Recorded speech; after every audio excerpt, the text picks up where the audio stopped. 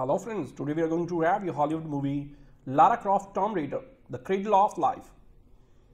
Not everybody could play Lara Croft, not everybody would want to, but that's another matter. Rich, humorless, awesomely competent, ambiguous about romance, stacked, she emerges in Lara Croft Tomb Raider, The Cradle of Life as once again a heroine, too busy saving the world to trouble herself with tomb raiding. In fact, she isn't really a raider at all. The world suggests criminal activities, when perhaps it is only intended to remind us of raiders of lost arks and such like. In Tomb Raider, Lara Croft Tomb Raider, you will recall she battled the Illuminati in their quest of reunite the halves of a severed triangle in order to control time. In Lara Croft Tomb Raider, The Cradle of Life, which will becoming modesty is 10 letters shorter than Pirates of the Caribbean, The Curse of the Black Pearl. She engages in a deadly race for control of Pandora's box, which brought life to Earth but was slammed shut before it would also release a plague that would kill us all. Devout Darwinians will note that if the box was opened to admit life and then immediately closed on death, whoever or whatever came out of it must have evolved with startling speed into a box-closing organism. Lara Croft is Lady Lara Croft, daughter of archaeologist Sir Richard Croft. Actually, since the title insists it has no comma, if grammar means anything, she is Lady Lara Croft Tomb Raider. In the somewhat murky chronology she describes early in the film, the original box arrived from outer space and was discovered by Egyptian pharaoh in 2300 BC. So in a place he called the Cradle of Life, she explains to her colleagues, mentioning Pandora's box. You mean the Greek myth? She is asked. So that's the Sunday school version, she says. Only Lara Croft would go to a Sunday school that teaches Greek myth. Some 2 centuries later, the box was obtained by Alexander the Great, who hid it in a temple, which was buried beneath the sea by an earthquake. Its location revealed as the film opens by another earthquake. Lara is involved in a deadly race against Dr. Jonathan Rees for possession of the box. He wants it in order to wipe out humanity, except for the best and the brightest, of course. After which he will rule, I guess. Lara chooses as her only companion Terry Sheridan. And they embark on an adventure that will have them deep sea diving, leaping from the tops of Shanghai skyscrapers and fighting it out in Africa. I describe these details only because this kind of story amuses me and always has, ever since those long ago days when I curled up on the sofa with Ex-Rider Haggard's she. Adventures involving the ancient, the occult and the exotic are much superior to those involving modern cars and guns and cops. A perfect adventure should have at least one magnificent private library somewhere in it and a butler. Also ancient crumbling temples, things that shine real, bright and cool costumes. As it turns out, the location of the Cradle of Life is encoded on the outer surface of a glowing sphere that Lara and Terry find in Alexander's undersea temple, which inexplicably remains watertight until midway through their visit, after which it leaks and crumbles admirably. To escape back to the surface, Lara slashes her wrist so the blood will attract a shark, hits the shark in the nose to confuse it, and holds on its fin as it swims for the top. Now that's a Tomb Raider. In a summer where the special effects in movies have grown steadily more repetitive and dreary, Lara Croft Tomb Raider 2 uses imagination and the exciting locations to give the movie the same kind of pulp, adventure feeling we get from the Indiana Jones movies. So there's an amazing use of giant neon signs in Shanghai, an escape by parasails, a secret lab hidden in a retail mall, a pole vault to a helicopter, and a perfect scene where the villain, in hot pursuit of Lara, gets into an elevator, and then a little brat gets on and punches all of the buttons. I have been waiting for years for that to happen. Not everybody I observed could play Lara Croft. Angelina Jolie can, with a straight face, a dry wit, a fierce resolve, and a British accent, which adds a certain style to the enterprise. She is all class, which is why she has friends everywhere, ready to stash parasails on top of skyscrapers or allow her to parachute into their Land Rovers as they race across the African savannah. Kosa is the Maasai warrior, who's her sidekick in the African section A. Sheridan delivers on one of the more sincere romantic lines in recent movies. You can break my wrist, but I am still gonna kiss you. She is not, he will discover, very sentimental. So this is a better movie than the first one, more assured, more entertaining. The director is Jan de Bont, who demands a certain logic from his screenwriter so that although the story is completely preposterous, of course it is consistent within its own terms. I was relieved to discover I am not tired of movies like this after all. They have to be good is the thing. Even though the first Tomb Raider film was lambasted by critics, video game-inspired treasure seeker Lara Croft returns to her gun-toting, globe-trotting ways in the Cradle of Life. This one is better, Angelina Jolie says. So it's smarter and sexier and a bit darker. The fan should be happier this time. We will see. Once again, any plot is simply an excuse to string together action sequences when an earthquake creates access to a submerged temple off the coast of Greece. Fortune hunters with opposing agendas converge in search of a golden orb able to direct them to the legendary Pandora's box. The evil Jonathan Rhys deals biological weapons to the big highest bidder and believes unleashing the power of the box would be like exposing mankind to a virus for which there is no cure. So Lara tries to reach it first. She enlists the help of Terry Sheridan, an old flame doing hard time for Tarzan. Their action-packed journey takes them to the jungles of Africa by way of Hong Kong. Of course, since Terry is a mercenary, it's hard to know exactly where his loyalties lie. Lara is loyal to her friends and ultimately resists the temptation to recover Pandora's box in the better interest of humanity. A seaman suggests that a series of natural obstacles to their quest may mean that God doesn't want the underwater temple part. The story is told of a kind who made statues of warriors intent to protect him in the afterlife. The whole notion of Pandora's box exiting with all of its mythical power flies in the face of biblical creationism. Lara raises the question, how do you think life began? Her answer includes the idea that the same box spoken of in Greek mythology that brought life to earth contained a plague, an equal yet opposite force, capable of destroying life. So Lara refers to this as the Sunday school was, and though it's doubtful any Sunday school teacher ever used a felt board to explain that. So the fact that Pandora's box exists in the context of the film implies that the story's explanation of its origins may be accurate as well. Imagine a female cross between Indiana Jones and James Bond with an exaggerated hourglass figure, bedroom eyes and pouty, collagen-enhanced lips. So then instill brooding hostility and a thrill-seeking spirit. That image as a noble bad girl makes Lara Croft both a symbol of female empowerment and a 14-year-old male fantasies. And just like in the Charlie's Angels film, it infuses a certain sexuality into the barrage of action violence.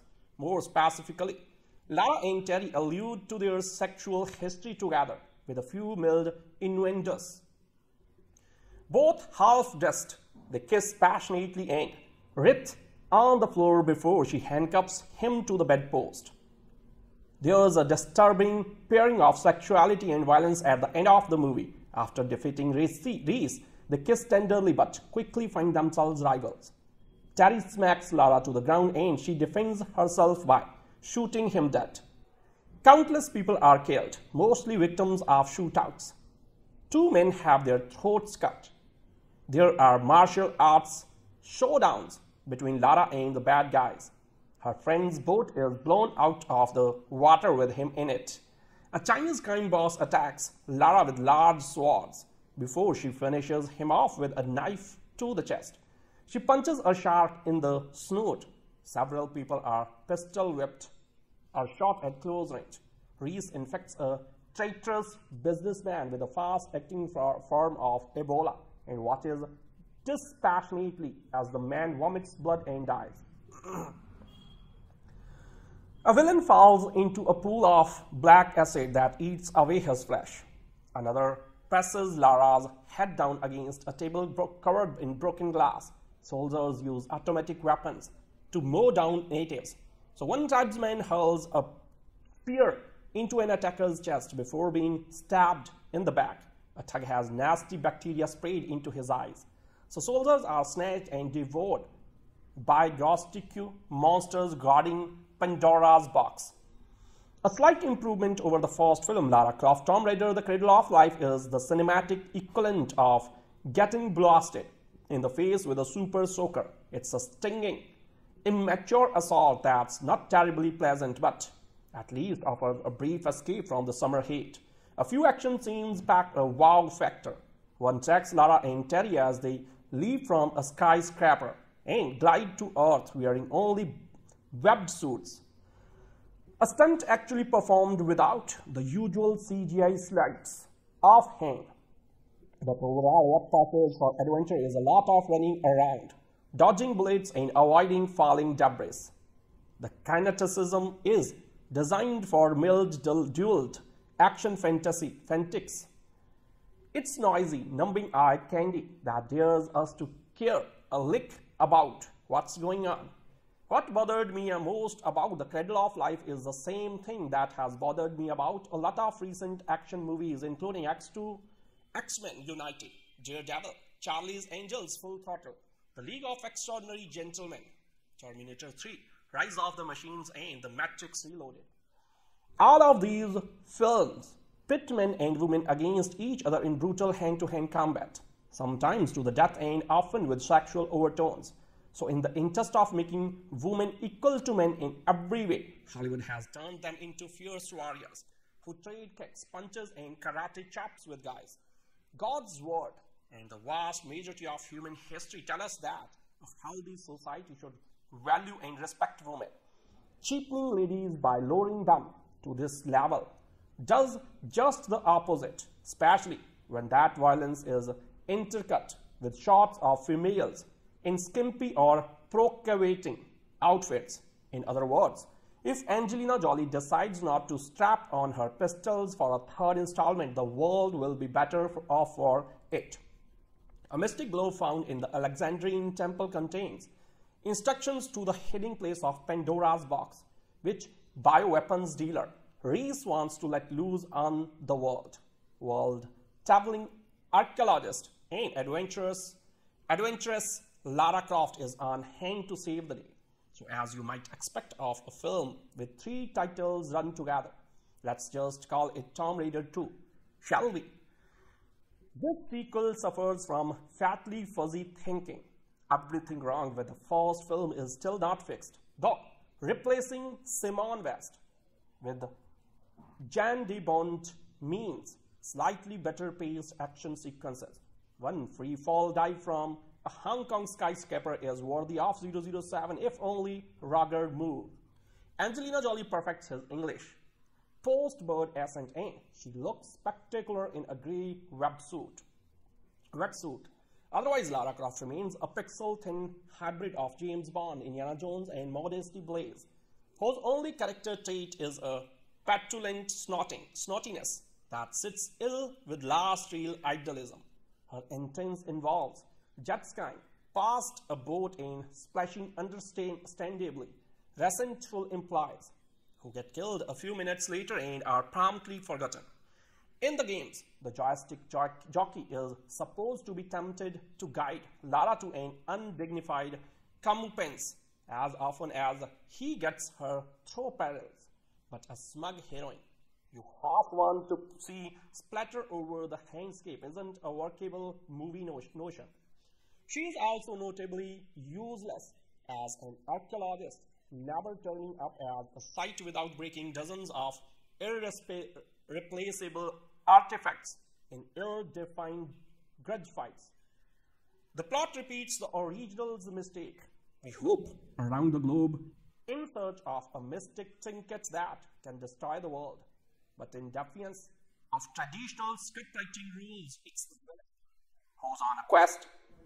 The climactic struggle, which includes a reversal that ought to be devastating but falls flat, is a limp tussle in CGI monster-plagued caves. The majority of the men in the world of Lara Croft are immortally corrupt wrongdoers. They are driven in large part by a single-minded greediness that sees profit in possessing other people's cultures, and indifference to the importance of preserving history rather than rewriting it, and a seemingly innate desire to dominate the natural world for personal self-interests. In this fictional universe, which clearly takes not so subtle inspiration from the real one, the men are ultimately grown boys at the playground, bullying other kids to fork over their toys and telling everyone they can't play. In fact, the mean boy will smash those toys into his own creation and resell them back to those same kids. And in the Cradle of Life, the title pregnant, with more meaning when considering the above. The one-dimensional bully is portrayed by Ciarán Hinds. The otherwise respectable actor unironically plays the scientist turned bioterrorist Jonathan Rhys, like a caricature of the 80s Bond villain, down to the slick back hair and expensive suits.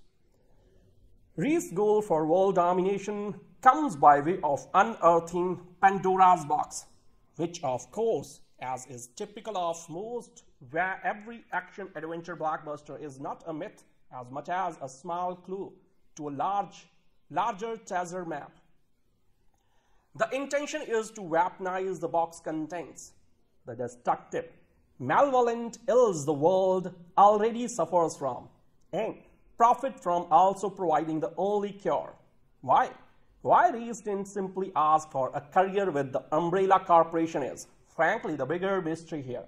Anyhow, he is followed by a small band of devoted minions, so stereotypical and cliché that they literally do nothing of interest apart from scowling scarily at our heroine, shoot guns with terrible aim except when convenient, and can't fight worth a damn. The only man giving Lara and the audience some glimmer of hope that few good men may be honorable and scrupulous in Gerard Butler, a retired military man turned mercenary. But the story frequently pauses to remind us of his moral ambiguity and that he once broke Lara's heart. He is a bad man after all. Well, maybe. No, yes, he is.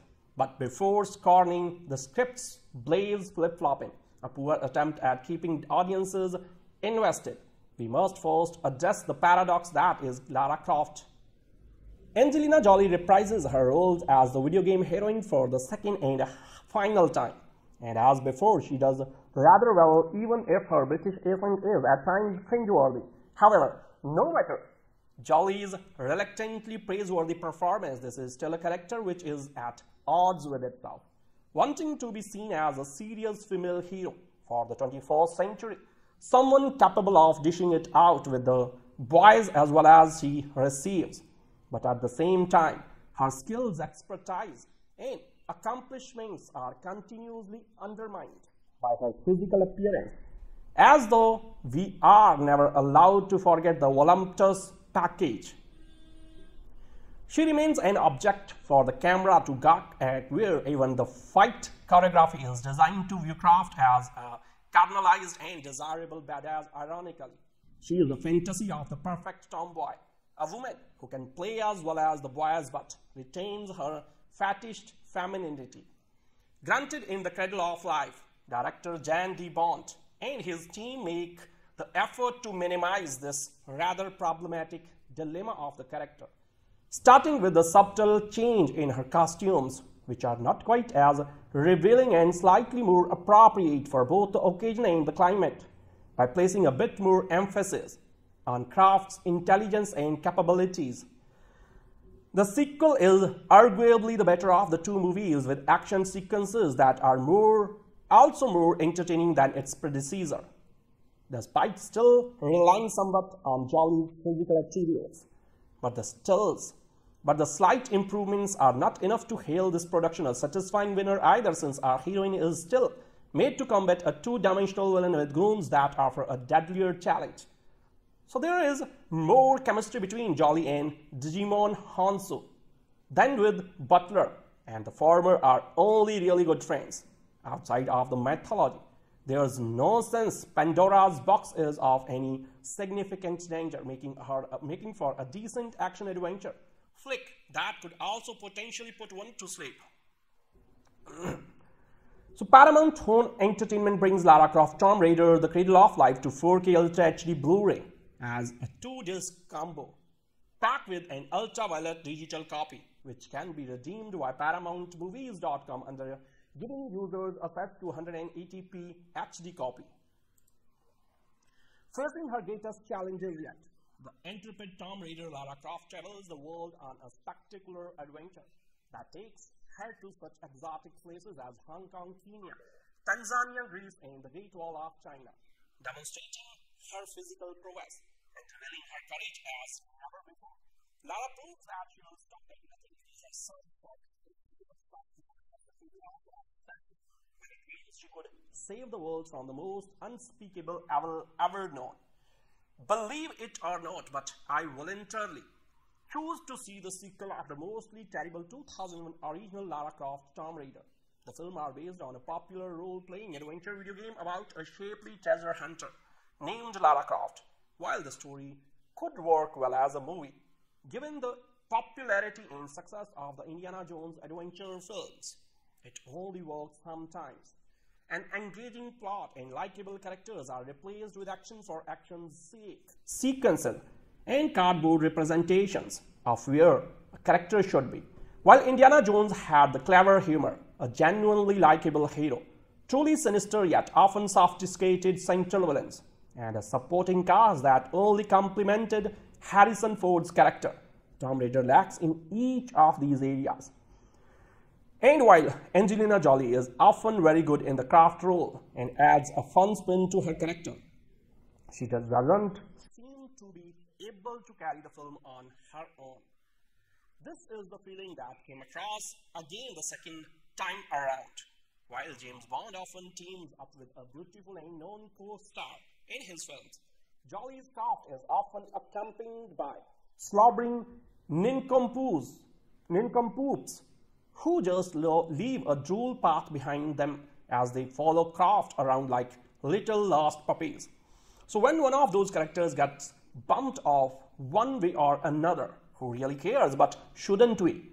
So with Jolie as the star of every scene, doesn't it work as a one-woman show?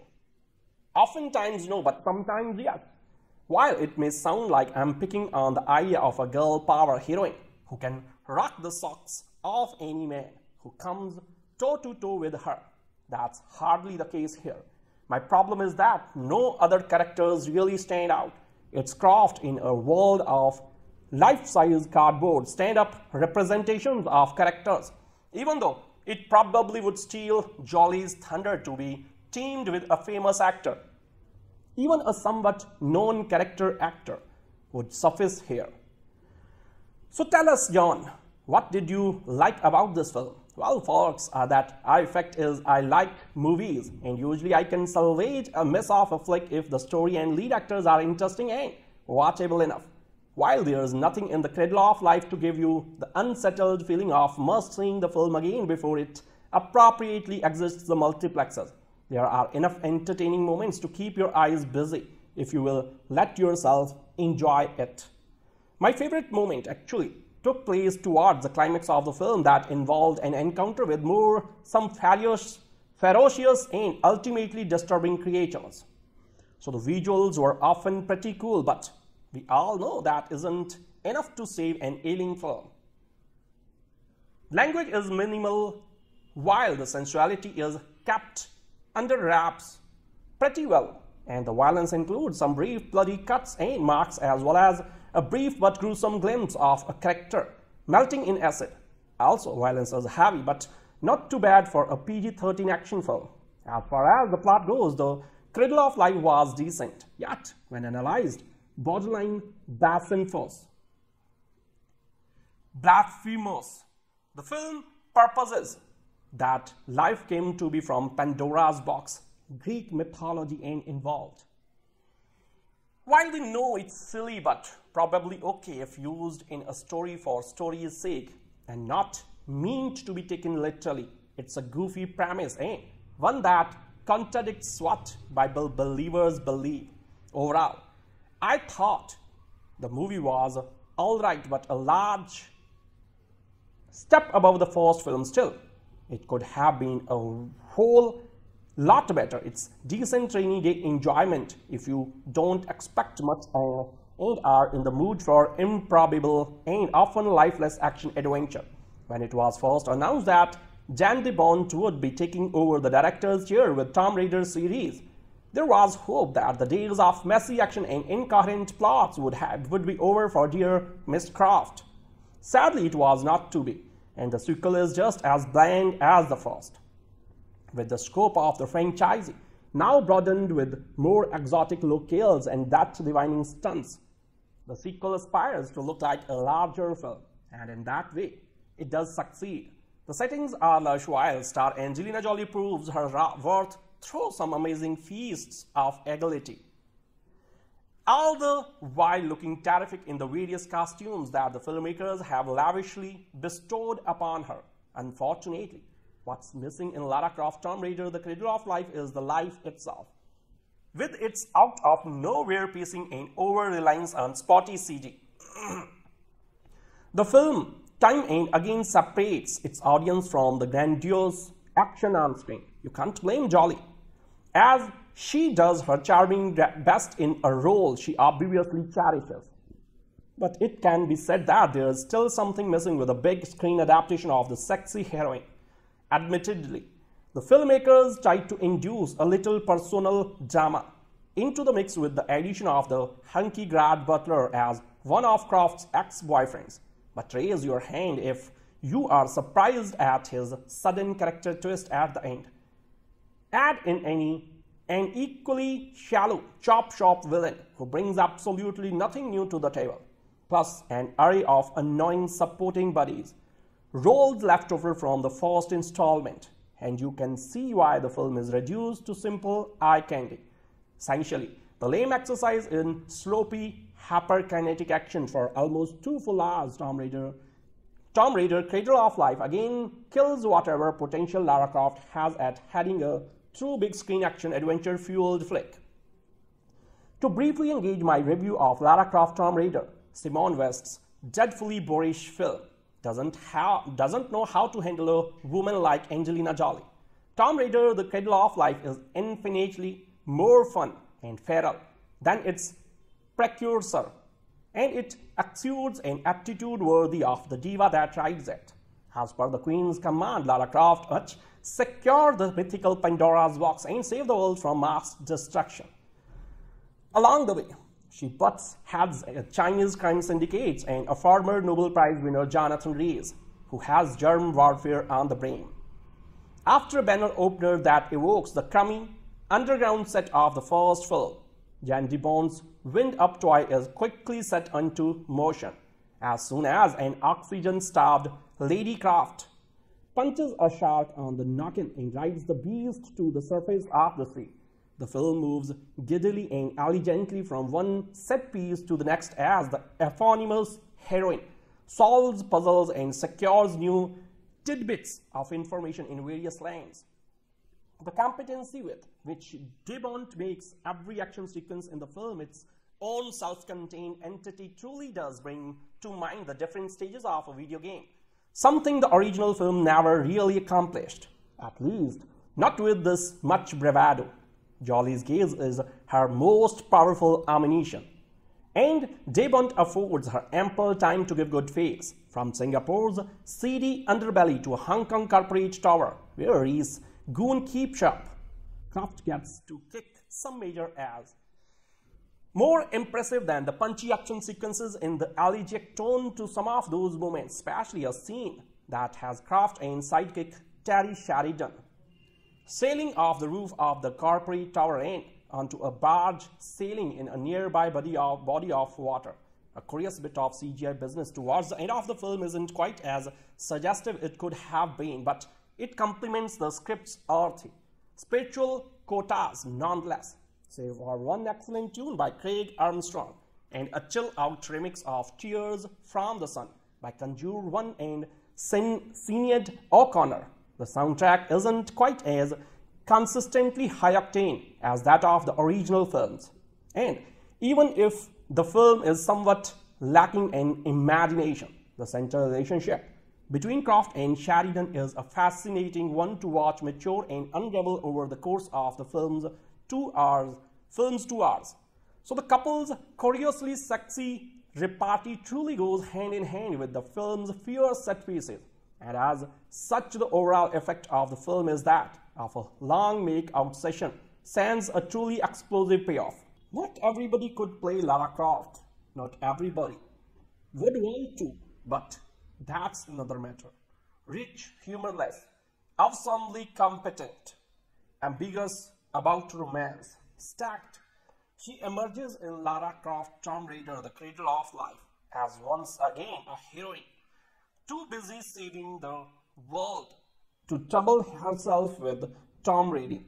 In fact, she isn't really a raider at all. The world suggests criminal activities, when perhaps it is only intended to remind us of raiders of lost arks and such like. In Tomb Raider, Lara Croft Tomb Raider, you will recall she battled the Illuminati in their quest of reunite the halves of a severed triangle in order to control time. In Lara Croft Tomb Raider, The Cradle of Life, which will becoming modesty is 10 letters shorter than Pirates of the Caribbean, The Curse of the Black Pearl.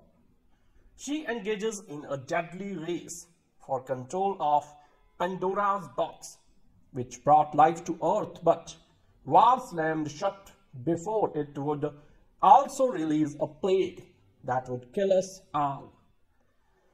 Devout Darwinians will note that if the box was opened to admit life and then immediately closed on death, whoever or whatever came out of it must have evolved with startling speed into a box-closing organism.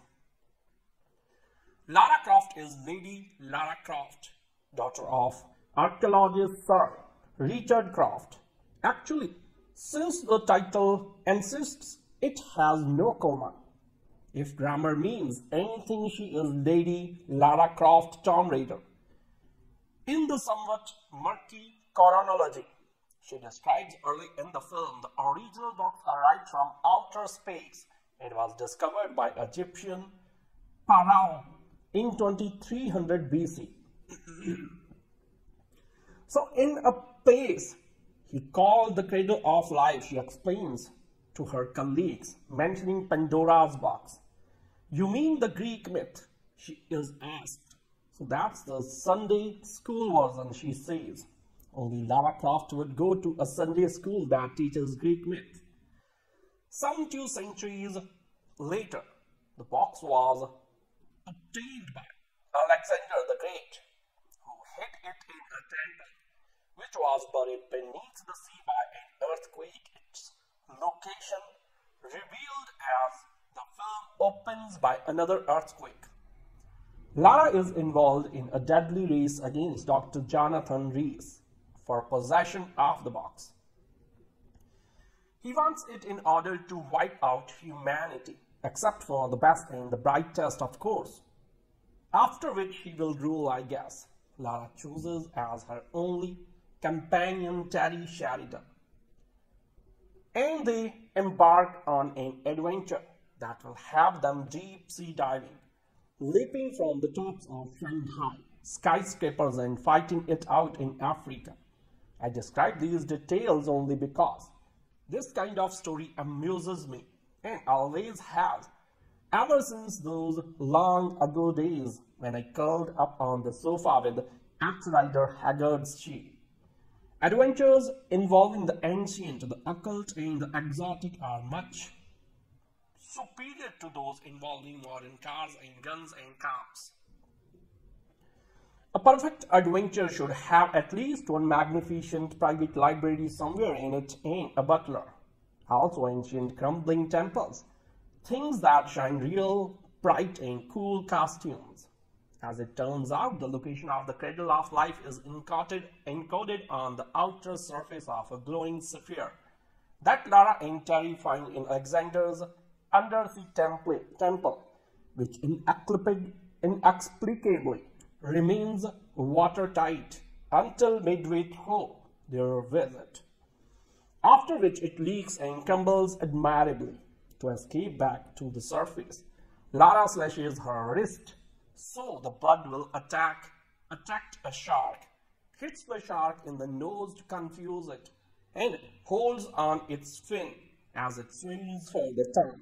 Now that's a Tomb Raider.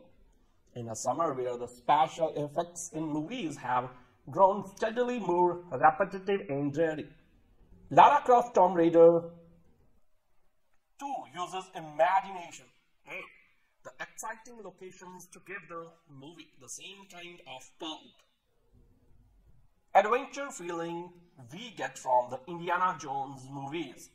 So there's an amazing use of giant neon signs in Shanghai, an escape by parasails, a secret lab hidden in a retail mall, a pole vault to a helicopter, and a perfect scene where the villain, in hot pursuit of Lara, gets into an elevator, and then a little Brad gets on and punches all of the buttons. I have been waiting for years for that to happen. Not everybody I observed could play Lara Croft. Angelina Jolie can, with a straight face, a dry wit, a fierce resolve, and a British accent, which adds a certain style to the enterprise. She's all class, which is why she has friends everywhere, ready to stash parasails on top of skyscrapers or allow her to parachute into their Land Rovers as they race across the African savannah. Kosa is the Maasai warrior, who's her sidekick in the African section A. Sheridan delivers on one of the more sincere romantic lines in recent movies. You can break my wrist, but I am still gonna kiss you. She's not, he will discover, very sentimental. So this is a better movie than the first one, more assured, more entertaining. The director is Jan de Bont, who demands a certain logic from his screenwriter so that although the story is completely preposterous, of course it is consistent within its own terms. I was relieved to discover I am not tired of movies like this after all. They have to be good is the thing. Even though the first Tomb Raider film was lambasted by critics, video game-inspired treasure seeker Lara Croft returns to her gun-toting, globe-trotting ways in the Cradle of Life. This one is better, Angelina Jolie says. So it's smarter and sexier and a bit darker. The fan should be happier this time. We will see. Once again, any plot is simply an excuse to string together action sequences when an earthquake creates risks to a submerged temple off the coast of Greece. Fortune hunters with opposing agendas converge in search of a golden orb able to direct them to the legendary Pandora's box. The evil Jonathan Rhys deals biological weapons to the highest bidder, and believes unleashing the power of the box would be like exposing mankind to a virus for which there is no cure. So Lara tries to reach it first. She enlists the help of Terry Sheridan, an old flame doing hard time for Tarzan.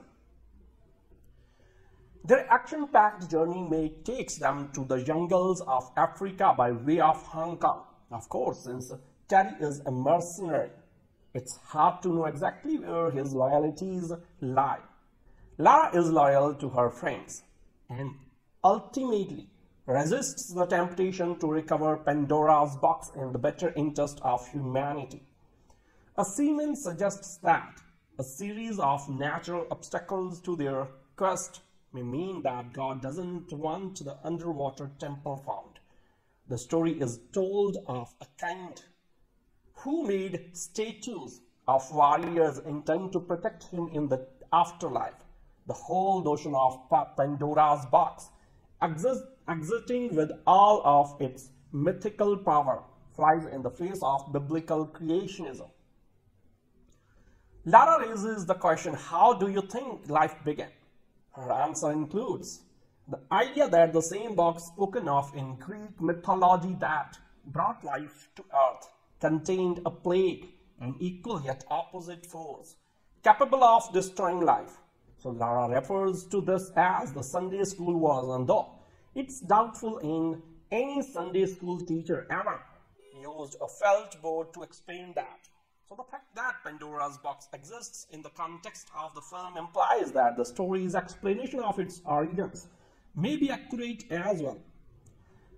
Imagine a female cross between Indiana Jones and James Bond with an exaggerated hourglass figure, bedroom eyes and pouty, collagen-enhanced lips, so then instill brooding hostility and a thrill-seeking spirit.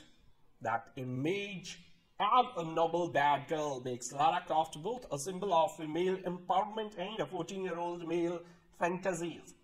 And just like in the Charlie's Angels films, it infuses a certain sexuality into the marriage of actual violence. More specifically, Lara and Terry allude to their sexual history together with a few mild innuendos. Both half-dressed, they kiss passionately and writhe on the floor before she handcuffs him to the bedpost. There is a disturbing pairing of sexuality and violence at the end of the movie. After defeating Reese, they kiss tenderly but quickly find themselves rivals. Terry smacks Lara to the ground and she defends herself by shooting him dead. Countless people are killed, mostly victims of shootouts. Two men have their throats cut. There are martial arts showdowns between Lara and the bad guys. Her friend's boat is blown out of the water with him in it. A Chinese crime boss attacks Lara with large swords before she finishes him off with a knife to the chest. She punches a shark in the snout. Several people are pistol whipped or shot at close range.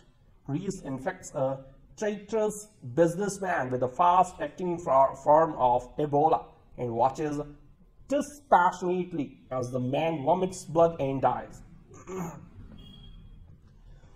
A villain falls into a pool of black acid that eats away his flesh. Another presses Lara's head down against a table covered in broken glass. Soldiers use automatic weapons to mow down natives. So one tribesman hurls a spear into an attacker's chest before being stabbed in the back. A thug has nasty bacteria sprayed into his eyes. So soldiers are snatched and devoured by grotesque monsters guarding Pandora's box. A slight improvement over the fourth film, Lara Croft Tomb Raider: The Cradle of Life, is the cinematic equivalent of getting blasted in the face with a super soaker. It's a stinging, immature assault that's not terribly pleasant, but at least offers a brief escape from the summer heat. A few action scenes pack a wow factor. One tracks Lara and Terry as they leap from a skyscraper and dive to earth wearing only webbed suits. A stunt actually performed without the usual CGI sleights of hand. But overall, what passes for adventure is a lot of running around, dodging bullets and avoiding falling debris. The kineticism is designed for mild-dulled action fanatics. It's noisy, numbing eye candy that dares us to care a lick about what's going on. What bothered me most about the Cradle of Life is the same thing that has bothered me about a lot of recent action movies, including X2, X-Men United, Daredevil, Charlie's Angels Full Throttle, The League of Extraordinary Gentlemen, Terminator 3, Rise of the Machines, and The Matrix Reloaded. All of these films pit men and women against each other in brutal hand-to-hand combat, sometimes to the death and often with sexual overtones. So in the interest of making women equal to men in every way, Hollywood has turned them into fierce warriors who trade kicks, punches, and karate chops with guys. God's word and the vast majority of human history tell us that a healthy society should value and respect women. Cheapening ladies by lowering them to this level does just the opposite, especially when that violence is intercut with shots of females in skimpy or provocating outfits. In other words, if Angelina Jolie decides not to strap on her pistols for a third installment, the world will be better off for it.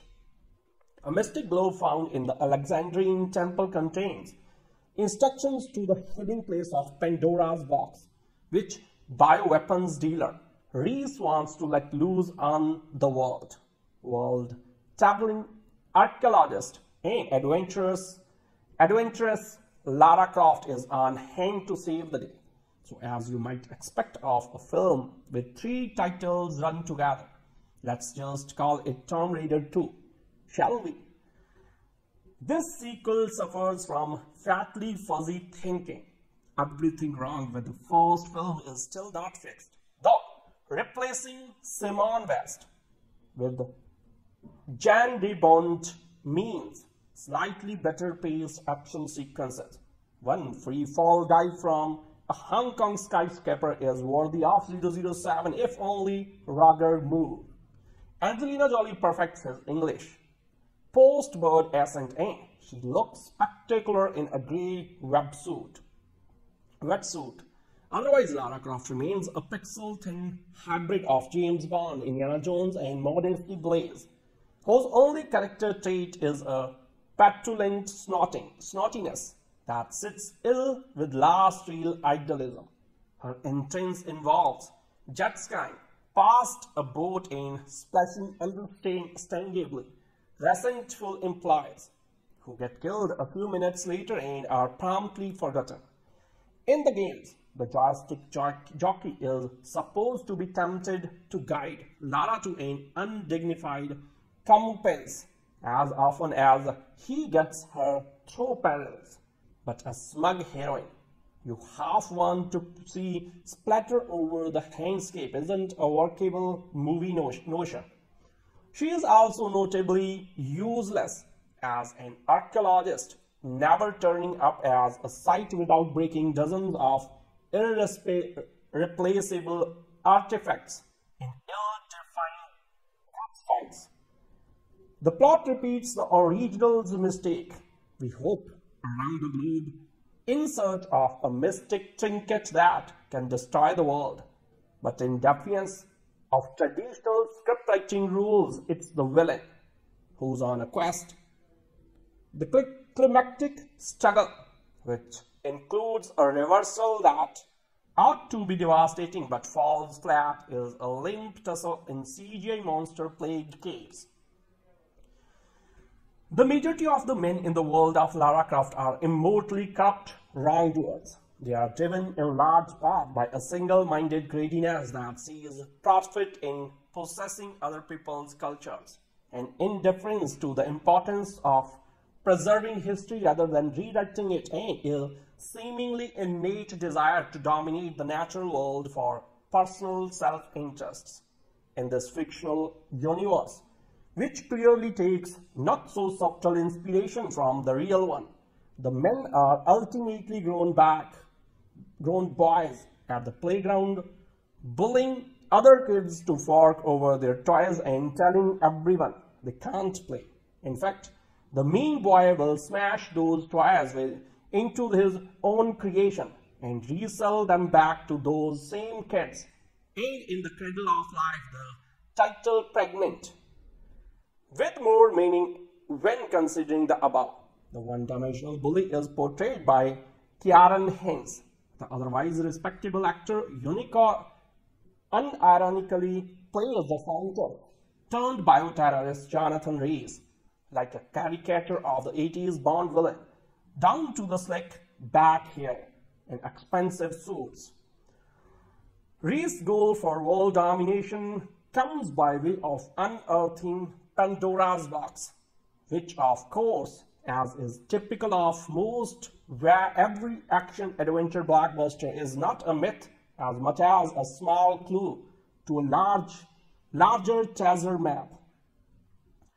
The intention is to weaponize the box contents the destructive, malevolent ills the world already suffers from, and profit from also providing the only cure.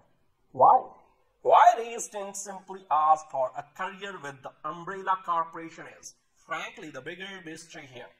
Anyhow, he is followed by a small band of devoted minions, so stereotypical in clips that they literally do nothing of interest apart from scolding scarily at our heroine, shoot guns with terrible aim except when convenient, and can't fight worth a damn. The only man giving Lara and the audience some glimmer of hope that few good men may be honorable and scrupulous in Gerard Butler, a retired military man turned mercenary. But the story frequently pauses to remind us of his moral ambiguity and that he once broke Lara's heart. He is a bad man after all. Well, maybe. No, yes, he is. But before scorning the script's blaze flip-flopping, a poor attempt at keeping audiences invested, we must first address the paradox that is Lara Croft. Angelina Jolie reprises her roles as the video game heroine for the second and final time. And as before, she does rather well, even if her British accent is at times cringeworthy. However, no matter Jolie's reluctantly praiseworthy performance, this is still a character which is at odds with itself, wanting to be seen as a serious female hero for the 21st century, someone capable of dishing it out with the boys as well as she receives. But at the same time, her skills, expertise, and accomplishments are continuously undermined by her physical appearance, as though we are never allowed to forget the voluminous package. She remains an object for the camera to gawk at, where even the fight choreography is designed to view Croft as a carnalized and desirable badass. Ironically, she is a fantasy of the perfect tomboy, a woman who can play as well as the boys but retains her fattish femininity. Granted, in the Cradle of Life, director Jan de Bont and his team make the effort to minimize this rather problematic dilemma of the character, starting with the subtle change in her costumes, which are not quite as revealing and slightly more appropriate for both the occasion and the climate, by placing a bit more emphasis on Croft's intelligence and capabilities. The sequel is arguably the better of the two movies, with action sequences that are also more entertaining than its predecessor, despite still relying somewhat on Jolie's physical attributes. But the stills But the slight improvements are not enough to hail this production a satisfying winner either, since our heroine is still made to combat a two-dimensional villain with goons that offer a deadlier challenge. So there is more chemistry between Jolie and Djimon Hounsou than with Butler, and the former are only really good friends. Outside of the mythology, there is no sense Pandora's box is of any significant danger, making for a decent action-adventure flick that could also potentially put one to sleep. So Paramount Home Entertainment brings Lara Croft Tomb Raider: The Cradle of Life to 4K Ultra HD Blu-ray as a 2-disc combo, packed with an ultraviolet digital copy, which can be redeemed by ParamountMovies.com under giving users access to 180p HD copy. Facing her greatest challenges yet, the intrepid Tomb Raider Lara Croft travels the world on a spectacular adventure that takes her to such exotic places as Hong Kong, Kenya, Tanzania, Greece, and the Great Wall of China, demonstrating her physical prowess and revealing her courage as never before. Lara proves that she will stop at nothing in her search for an infamous site known as the Cradle of Life, especially when it means she could save the world from the most unspeakable evil ever known. Believe it or not, but I voluntarily choose to see the sequel of the mostly terrible 2001 original Lara Croft Tomb Raider. The film are based on a popular role-playing adventure video game about a shapely treasure hunter named Lara Croft. While the story could work well as a movie, given the popularity and success of the Indiana Jones adventure films, it only works sometimes. An engaging plot and likable characters are replaced with action for action's sake sequences and cardboard representations of where a character should be. While Indiana Jones had the clever humor, a genuinely likable hero, truly sinister yet often sophisticated central villains, and a supporting cast that only complemented Harrison Ford's character, Tomb Raider lacks in each of these areas. And while Angelina Jolie is often very good in the Croft role and adds a fun spin to her character, she doesn't seem to be able to carry the film on her own. This is the feeling that came across again the second time around. While James Bond often teams up with a beautiful and known co-star in his films, Jolie's Croft is often accompanied by slobbering nincompoos who just leave a drool path behind them as they follow Croft around like little lost puppies. So when one of those characters gets bumped off one way or another, who really cares, but shouldn't we? So with Jolie as the star of every scene, doesn't it work as a one-woman show? Oftentimes no, but sometimes yes. While it may sound like I'm picking on the idea of a girl power heroine who can rock the socks off any man who comes toe-to-toe with her, that's hardly the case here. My problem is that no other characters really stand out. It's Croft in a world of life-size cardboard stand-up representations of characters, even though it probably would steal Jolie's thunder to be teamed with a famous actor. Even a somewhat known character actor would suffice here. So tell us, Jan, what did you like about this film? Well, folks, that effect is I like movies, and usually I can salvage a mess of a flick if the story and lead actors are interesting and watchable enough. While there is nothing in the Cradle of Life to give you the unsettled feeling of must-seeing the film again before it appropriately exits the multiplexes, there are enough entertaining moments to keep your eyes busy if you will let yourself enjoy it. My favorite moment actually took place towards the climax of the film that involved an encounter with some ferocious and ultimately disturbing creatures. So the visuals were often pretty cool, but we all know that isn't enough to save an ailing firm.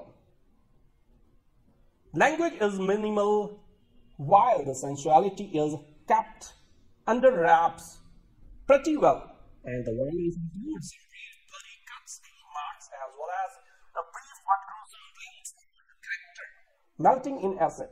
Also, violence is heavy, but not too bad for a PG-13 action film. As far as the plot goes, the Cradle of Life was decent, yet, when analyzed, borderline blasphemous. The film purposes that life came to be from Pandora's box, Greek mythology and involved. While we know it's silly but probably okay if used in a story for story's sake and not meant to be taken literally, it's a goofy premise and one that contradicts what Bible believers believe.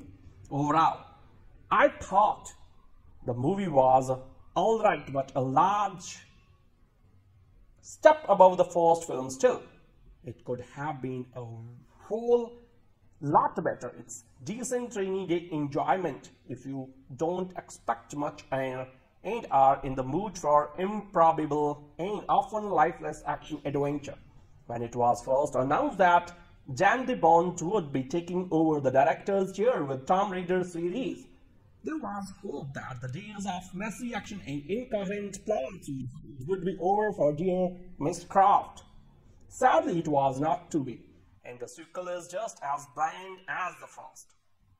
But the scope of the franchise, now broadened with more exotic locales and depth-defining stunts, the sequel aspires to look like a larger film, and in that way, it does succeed. The settings are lush while star Angelina Jolie proves her worth through some amazing feasts of agility. All the while looking terrific in the various costumes that the filmmakers have lavishly bestowed upon her. Unfortunately, what's missing in Lara Croft Tomb Raider The Cradle of Life is the life itself. With its out-of-nowhere pacing and over-reliance on spotty CG. The film time and again separates its audience from the grandiose action on screen. You can't blame Jolie, as she does her charming best in a role she obviously cherishes. But it can be said that there's still something missing with a big screen adaptation of the sexy heroine. Admittedly, the filmmakers tried to induce a little personal drama into the mix with the addition of the hunky Gerard Butler as one of Croft's ex-boyfriends. But raise your hand if you are surprised at his sudden character twist at the end. Add in an equally shallow chop-shop villain who brings absolutely nothing new to the table, plus an array of annoying supporting buddies, roles left over from the first installment, and you can see why the film is reduced to simple eye candy. Essentially, the lame exercise in sloppy, hyperkinetic action for almost 2 full hours. Tomb Raider Cradle of Life again kills whatever potential Lara Croft has at heading a true big screen action adventure fueled flick. To briefly engage my review of Lara Croft Tomb Raider, Simone West's dreadfully boorish film doesn't know how to handle a woman like Angelina Jolie. Tomb Raider The Cradle of Life is infinitely more fun and feral than its precursor, and it exudes an aptitude worthy of the diva that rides it. As per the Queen's command, Lara Croft must secure the mythical Pandora's box and save the world from mass destruction. Along the way, she butts heads at Chinese crime syndicates and a former Nobel Prize winner Jonathan Rhys, who has germ warfare on the brain. After a banner opener that evokes the crummy underground set of the first film, Jan de Bont's wind-up toy is quickly set into motion as soon as an oxygen-starved Lady Croft punches a shark on the noggin and rides the beast to the surface of the sea. The film moves giddily and elegantly from one set piece to the next as the eponymous heroine, solves puzzles and secures new tidbits of information in various lands. The competency with which de Bont makes every action sequence in the film its own self-contained entity truly does bring to mind the different stages of a video game, something the original film never really accomplished, at least not with this much bravado. Jolie's gaze is her most powerful ammunition, and de Bont affords her ample time to give good pays, from Singapore's seedy underbelly to a Hong Kong corporate tower where his goon keep shop. Croft gets to kick some major ass. More impressive than the punchy action sequences in the elegiac tone to some of those moments, especially a scene that has Croft and sidekick Terry Sheridan sailing off the roof of the corporate tower and onto a barge sailing in a nearby body of water. A curious bit of CGI business towards the end of the film isn't quite as suggestive it could have been, but it complements the script's earthy, spiritual quotas nonetheless, save for one excellent tune by Craig Armstrong and a chill-out remix of Tears from the Sun by Conjure One and Sinead O'Connor. The soundtrack isn't quite as consistently high-octane as that of the original films, and even if the film is somewhat lacking in imagination, the central relationship between Croft and Sheridan is a fascinating one to watch mature and unravel over the course of the film's 2 hours. So the couple's curiously sexy repartee truly goes hand in hand with the film's fierce set pieces, and as such the overall effect of the film is that of a long make-out session, sans a truly explosive payoff. Not everybody could play Lara Croft, not everybody would want to, but that's another matter.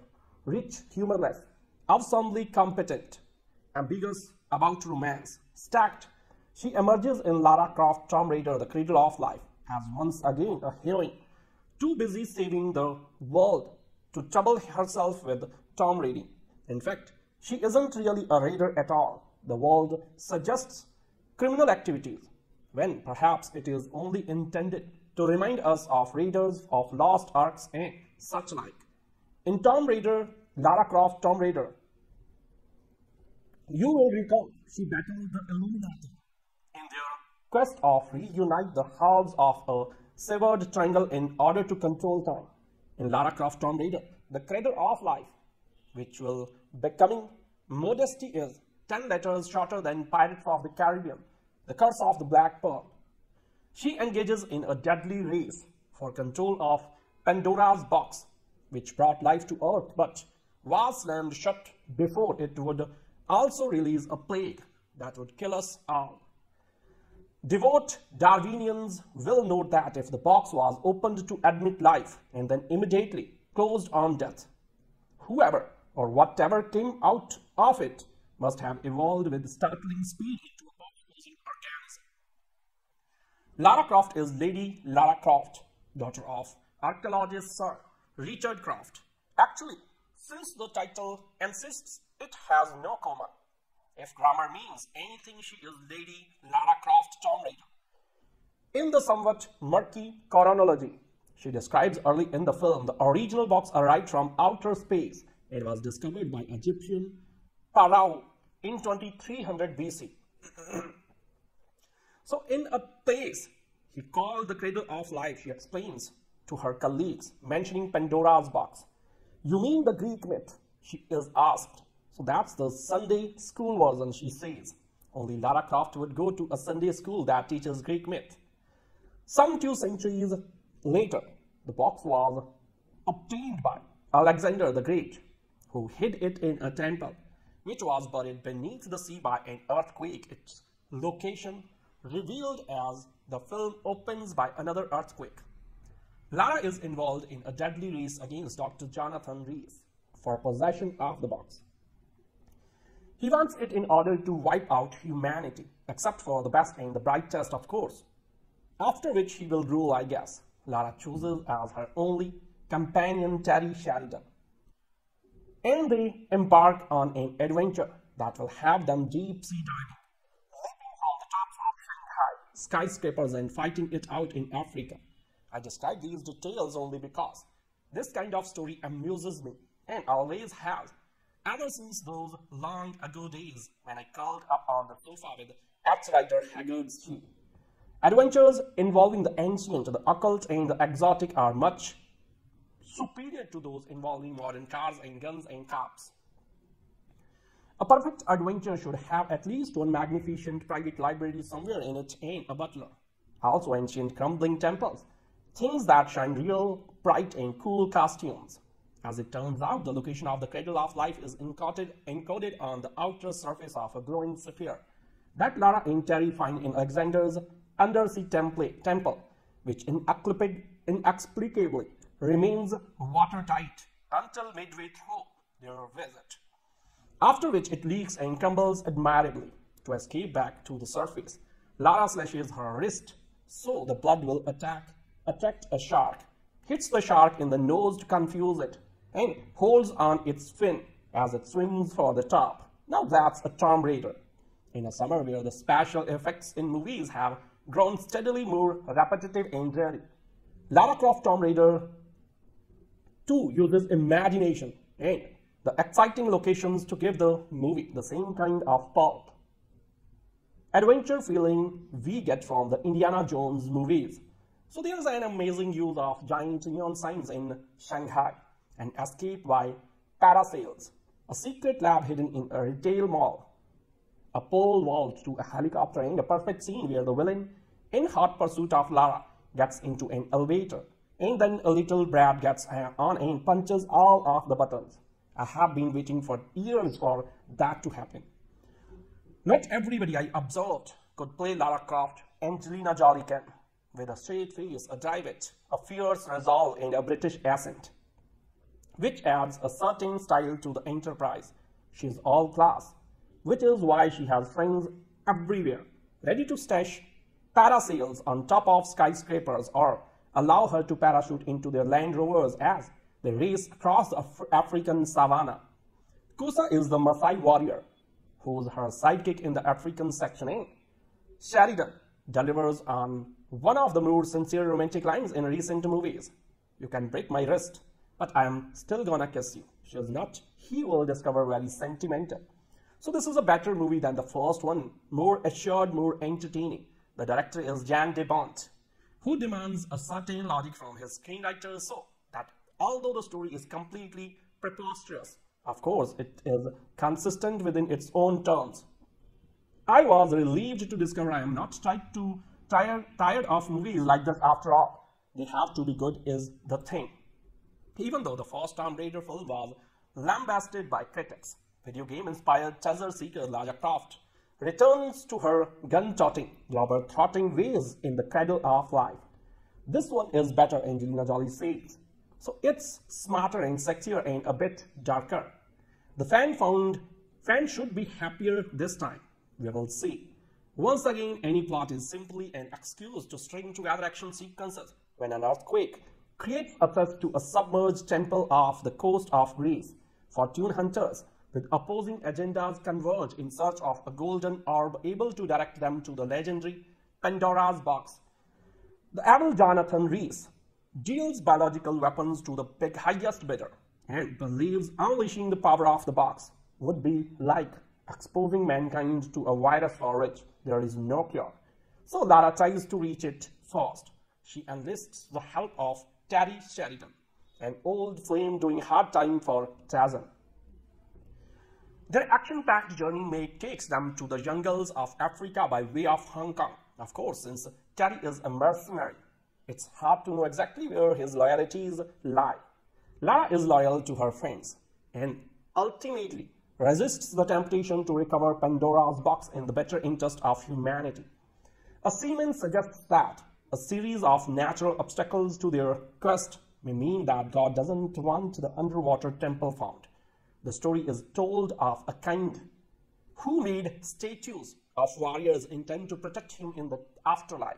The whole notion of Pandora's box exiting with all of its mythical power, flies in the face of biblical creationism. Lara raises the question, how do you think life began? Her answer includes the idea that the same box spoken of in Greek mythology that brought life to earth contained a plague, an equal yet opposite force, capable of destroying life. So Lara refers to this as the Sunday school was, and though it's doubtful in any Sunday school teacher ever used a felt board to explain that. So the fact that Pandora's box exists in the context of the film implies that the story's explanation of its origins may be accurate as well. Imagine a female cross between Indiana Jones and James Bond with an exaggerated hourglass figure, bedroom eyes and pouty, collagen-enhanced lips, so then instill brooding hostility and a thrill-seeking spirit that emerge as a noble bad girl makes Lara Croft both a symbol of female empowerment and a 14-year-old male fantasies. And just like in the Charlie's Angels films, it infuses a certain sexuality into the barrage of action violence. More specifically, Lara and Terry allude to their sexual history together with a few mild innuendos. Both half-dressed, they kiss passionately and writhe on the floor before she handcuffs him to the bedpost. There is a disturbing pairing of sexuality and violence at the end of the movie. After defeating these, they kiss tenderly but quickly find themselves rivals. Terry smacks Lara to the ground and she defends herself by shooting him dead. Countless people are killed, mostly victims of shootouts. 2 men have their throats cut. There are martial arts showdowns between Lara and the bad guys. Her friend's boat is blown out of the water with him in it. A Chinese crime boss attacks Lara with large swords before she finishes him off with a knife to the chest. She punches a shark in the snout. Several people are pistol whipped or shot at close range. Reese infects a traitorous businessman with a fast-acting form of Ebola and watches dispassionately as the man vomits blood and dies. A villain falls into a pool of black acid that eats away his flesh. Another presses Lara's head down against a table covered in broken glass. Soldiers use automatic weapons to mow down natives. So one tribesman hurls a spear into an attacker's chest before being stabbed in the back. A thug has nasty bacteria sprayed into his eyes. So soldiers are snatched and devoured by ghostly monsters guarding Pandora's box. A slight improvement over the first film, Lara Croft Tomb Raider: The Cradle of Life, is the cinematic equivalent of getting blasted in the face with a super soaker. It's a stinging, immature assault that's not terribly pleasant, but at least offers a brief escape from the summer heat. A few action scenes pack a wow factor. One tracks Lara and Terry as they leap from a skyscraper and glide to earth wearing only webbed suits. A stunt actually performed without the usual CGI sleights of hand. But overall, what passes for adventure is a lot of running around, dodging bullets and avoiding falling debris. The kineticism is designed for mild-dueled action fantics. It's noisy, numbing eye candy that dares us to care a lick about what's going on. What bothered me most about The Cradle of Life is the same thing that has bothered me about a lot of recent action movies, including X2, X-Men United, Daredevil, Charlie's Angels Full Throttle, The League of Extraordinary Gentlemen, Terminator 3, Rise of the Machines, and The Matrix Reloaded. All of these films pit men and women against each other in brutal hand-to-hand combat, sometimes to the death and often with sexual overtones. So in the interest of making women equal to men in every way, Hollywood has turned them into fierce warriors who trade kicks, punches, and karate chops with guys. God's word and the vast majority of human history tell us that a healthy society should value and respect women. Cheapening ladies by lowering them to this level does just the opposite, especially when that violence is intercut with shots of females in skimpy or provocating outfits. In other words, if Angelina Jolie decides not to strap on her pistols for a third installment, the world will be better off for it. A mystic glove found in the Alexandrian temple contains instructions to the hiding place of Pandora's box, which bioweapons dealer Reese wants to let loose on the world, traveling archaeologist and adventuress Lara Croft is on hand to save the day. So as you might expect of a film with 3 titles run together, let's just call it Tomb Raider 2, shall we? This sequel suffers from fatly fuzzy thinking. Everything wrong with the first film is still not fixed, though replacing Simone West with Jan de Bont means slightly better paced action sequences. One free fall dive from a Hong Kong skyscraper is worthy of 007 if only rugged move. Angelina Jolie perfects his English. Post-bird accent and she looks spectacular in a grey wetsuit. Otherwise, Lara Croft remains a pixel-thin hybrid of James Bond, Indiana Jones, and Modesty Blaze, whose only character trait is a petulant snottiness that sits ill with last real idealism. Her entrance involves jet skiing past a boat and splashing understandably resentful implies, who get killed a few minutes later and are promptly forgotten.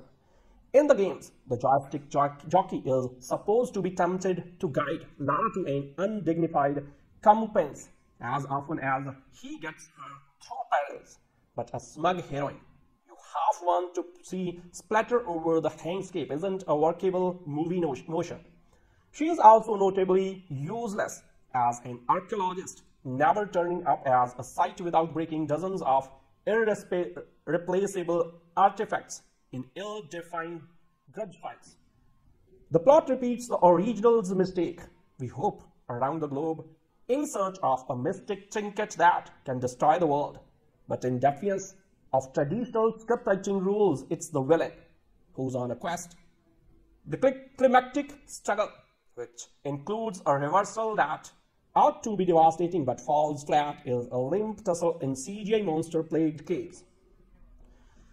The majority of the men in the world of Lara Croft are immortally corrupt wrongdoers. They are driven in large part by a single-minded greediness that sees profit in possessing other people's cultures, and indifference to the importance of preserving history rather than rewriting it, and a seemingly innate desire to dominate the natural world for personal self-interests.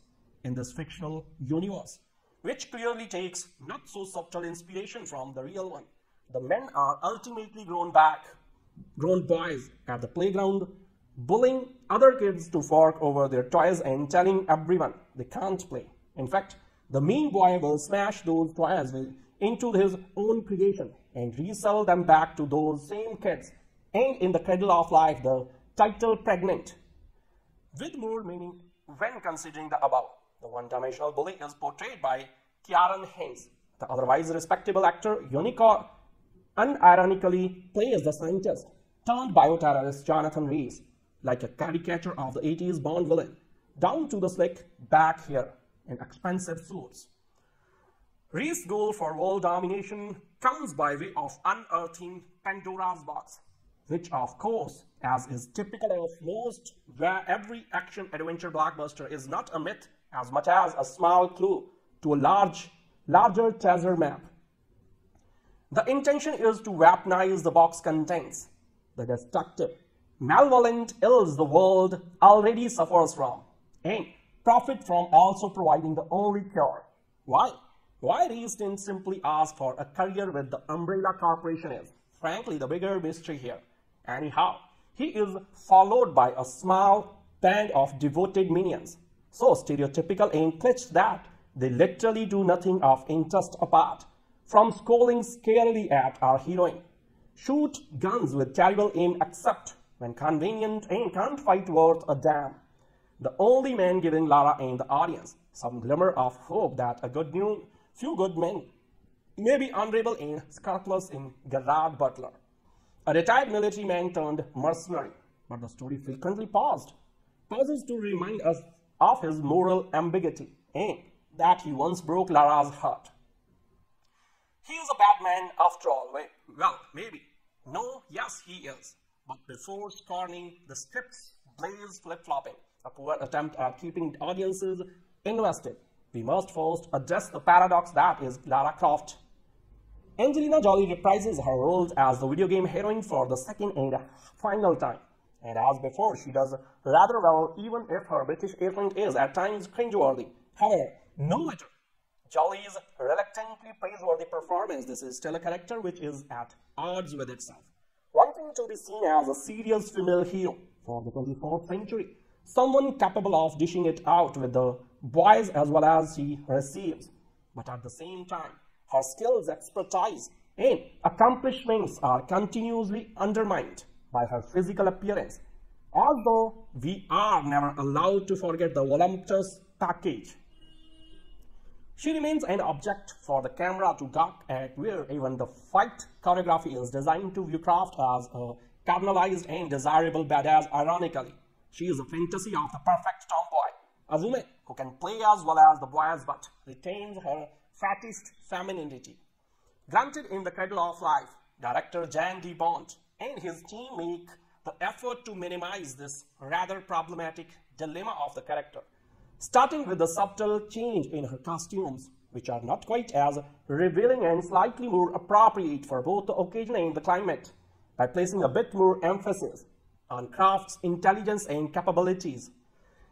The sequel is arguably the better of the two movies, with action sequences that are also more entertaining than its predecessor, despite still relying somewhat on Jolie's physical attributes. But the slight improvements are not enough to hail this production a satisfying winner either, since our heroine is still made to combat a two-dimensional villain with goons that offer a deadlier challenge. So there is more chemistry between Jolie and Djimon Hounsou than with Butler, and the former are only really good friends.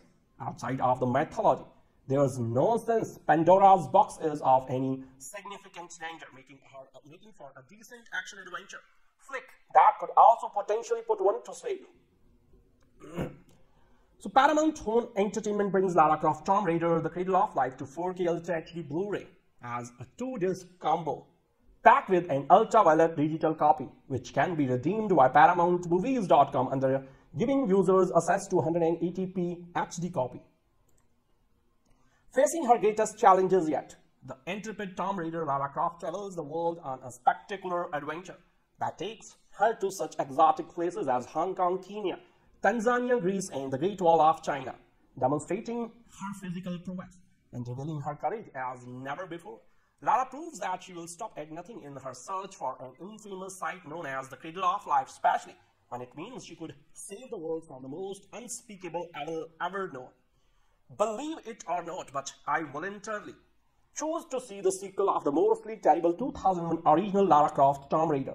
The film are based on a popular role-playing adventure video game about a shapely treasure hunter named Lara Croft. While the story could work well as a movie, given the popularity and success of the Indiana Jones adventure films, it only works sometimes.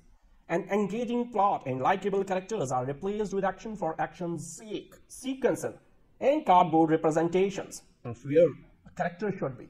While Indiana Jones had the clever humor, a genuinely likable hero, truly sinister yet often sophisticated sentiments, and a supporting cast that only complemented Harrison Ford's character, Tomb Raider lacks in each of these areas.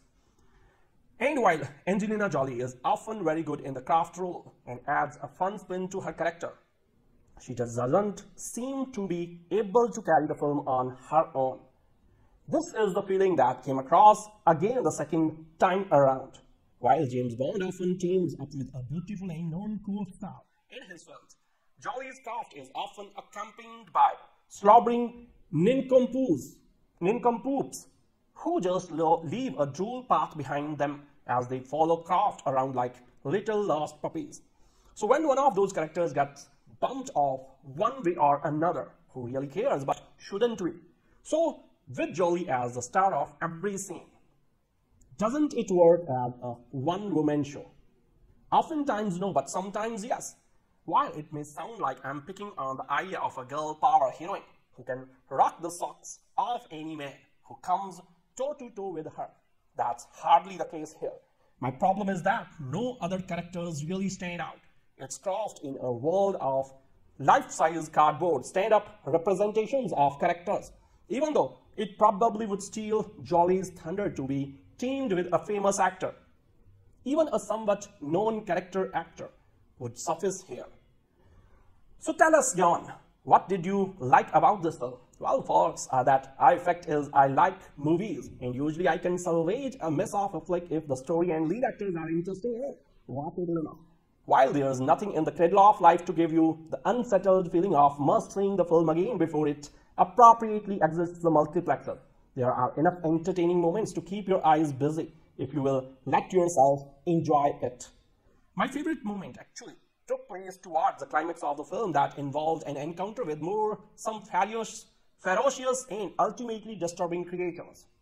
So the visuals were often pretty cool, but we all know that isn't enough to save an ailing film.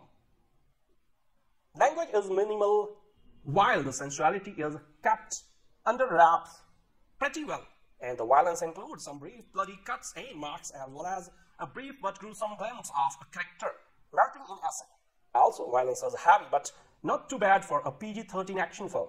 As far as the plot goes, the Cradle of Life was decent, yet when analyzed, borderline blasphemous. The film purposes that life came to be from Pandora's box, Greek mythology and involved. While we know it's silly but probably okay if used in a story for story's sake and not meant to be taken literally, it's a goofy premise, one that contradicts what Bible believers believe. Overall, I thought the movie was alright, but a large step above the first film still. It could have been a whole lot better. It's decent rainy day enjoyment if you don't expect much and are in the mood for improbable and often lifeless action adventure. When it was first announced that Jan de Bont would be taking over the director's chair with Tomb Raider series, there was hope that the days of messy action and incoherent plots would be over for dear Miss Croft. Sadly, it was not to be, and the sequel is just as bland as the first. With the scope of the franchise now broadened with more exotic locales and that-defining stunts, the sequel aspires to look like a larger film, and in that way, it does succeed. The settings are lush while star Angelina Jolie proves her worth through some amazing feasts of agility, all the while looking terrific in the various costumes that the filmmakers have lavishly bestowed upon her. Unfortunately, what's missing in Lara Croft Tomb Raider The Cradle of Life is the life itself. With its out-of-nowhere PC and over-reliant spotty setting, the film time and again separates its audience from the grandiose action on screen. You can't blame Jolie, as she does her charming best in a role she obviously cherishes. But it can be said that there is still something missing with a big screen adaptation of the sexy heroine. Admittedly, the filmmakers tried to induce a little personal drama into the mix with the addition of the hunky Gerard Butler as one of Croft's ex-boyfriends. But raise your hand if you are surprised at his sudden character twist at the end. Add in an equally shallow chop-shop villain who brings absolutely nothing new to the table, plus an array of annoying supporting buddies, roles left over from the first installment, and you can see why the film is reduced to simple eye candy. Essentially, the lame exercise in sloppy, hyper-kinetic action for almost 2 full hours. Tomb Raider Cradle of Life again kills whatever potential Lara Croft has at having a true big screen action adventure fueled flick. To briefly engage my review of Lara Croft Tomb Raider, Simone West's dreadfully boorish film doesn't know how to handle a woman like Angelina Jolie. Tomb Raider The Cradle of Life is infinitely more fun and fairer than its precursor, and it exudes an attitude worthy of the diva that rides it. As per the Queen's command, Lara Croft must secure the mythical Pandora's box and save the world from mass destruction. Along the way, she butts heads in a Chinese crime syndicate and a former Nobel Prize winner, Jonathan Rhys, who has germ warfare on the brain. After a banner opener that evokes the coming underground set of the first film, Jan de Bont's wind-up toy is quickly set into motion. As soon as an oxygen-starved Lady Croft punches a shark on the noggin and rides the beast to the surface of the sea, the film moves giddily and elegantly from one set piece to the next as the eponymous heroine solves puzzles and secures new tidbits of information in various lands. The competency with which de Bont makes every action sequence in the film its own self-contained entity truly does bring to mind the different stages of a video game, something the original film never really accomplished, at least not with this much bravado. Jolie's gaze is her most powerful ammunition, and de Bont affords her ample time to give good takes, from Singapore's seedy underbelly to a Hong Kong corporate tower, where his goon keep shop. Croft gets to kick some major ass. More impressive than the punchy action sequences in the elegiac tone to some of those moments, especially a scene that has Croft and sidekick Terry Sheridan sailing off the roof of the corporate tower and onto a barge sailing in a nearby body of water. A curious bit of CGI business to quite as suggestive it could have been, but it complements the script's earthy, spiritual quotas nonetheless, save for one excellent tune by Craig Armstrong and a chill-out remix of Tears from the Sun by Conjure One and Sinead O'Connor. The soundtrack isn't quite as consistently high-octane as that of the original films, and even if the film is somewhat lacking in imagination, the central relationship between Croft and Sheridan is a fascinating one to watch mature and unravel over the course of the film's 2 hours. So the couple's curiously sexy repartee truly goes hand in hand with the film's fierce set pieces, and as such the overall effect of the film is that of a long make-out session sans a truly explosive payoff.